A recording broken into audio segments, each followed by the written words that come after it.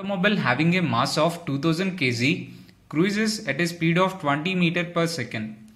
If all the wheels are jammed suddenly, how far will the automobile skids before it comes to a halt? Assuming that the vehicle doesn't spin or topple. The coefficient of friction between the ground and tires is 0.8.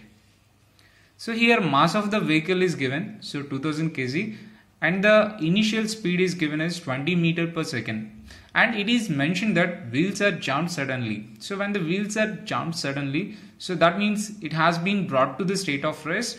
So at that moment the final velocity is equal to 0, and it is asked to calculate how far will the automobile skids. That means it is asked to calculate the distance. So assuming that the vehicle doesn't spin or topple. So and the coefficient of friction is given 0.8. From that we can find the acceleration first. Later we will find the distance. Right? First let us write the given data.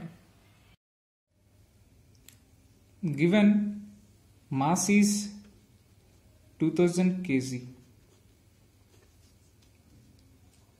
Initial velocity is 20 meters per second, and it is mentioned that wheels are jammed suddenly. So when wheels are jammed suddenly, so there won't be any velocity furthermore. So that means final velocity is 0 meters per second, and the coefficient of friction is given as 0.8. So you need to find the distance. So let us consider a vehicle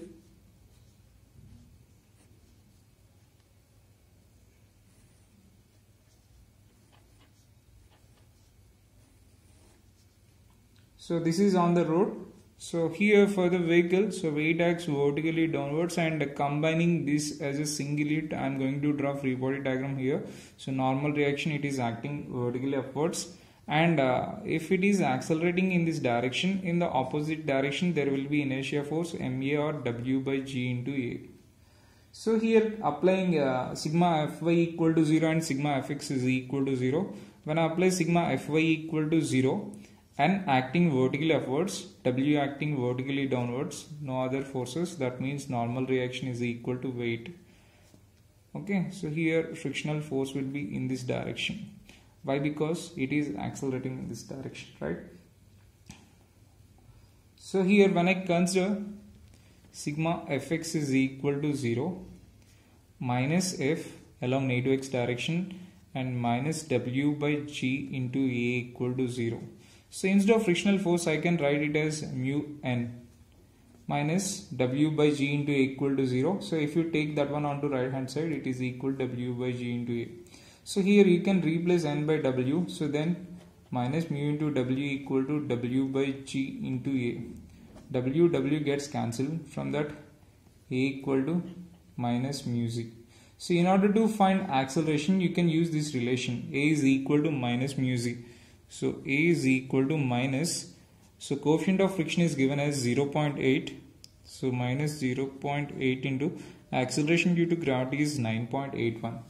From this you can calculate the value of acceleration, so that will be around minus 7.85 meter per second square. This is the value of acceleration. So you have to find the displacement. So here you have initial velocity, final velocity, acceleration. So from the relation v square minus u square equal to 2as, final velocity is 0 and initial velocity is given as 20. So 2 into acceleration due to gravity, sorry, A is acceleration, we got that one as minus 7.85 into s. So this is 20 square divided by 2 into 7.85. So here minus minus gets cancelled. From that you can find the value of s. So if you solve that, you will get around 25.48 meters. Thank you for watching. Hope you like this video. If you like this video, click on like button, and for further updates, subscribe to my channel and click on the bell icon to get continuous updates. Thank you all.